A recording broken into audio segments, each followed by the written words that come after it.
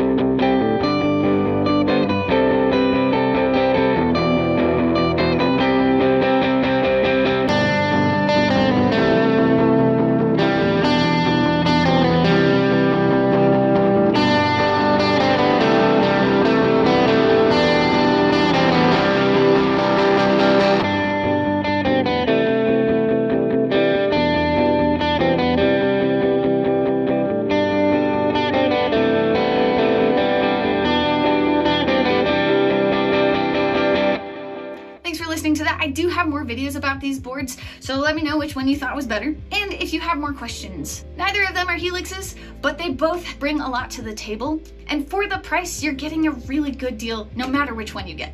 Links are in the description to continue your explorations. And before you go, consider liking and subscribing. Thanks.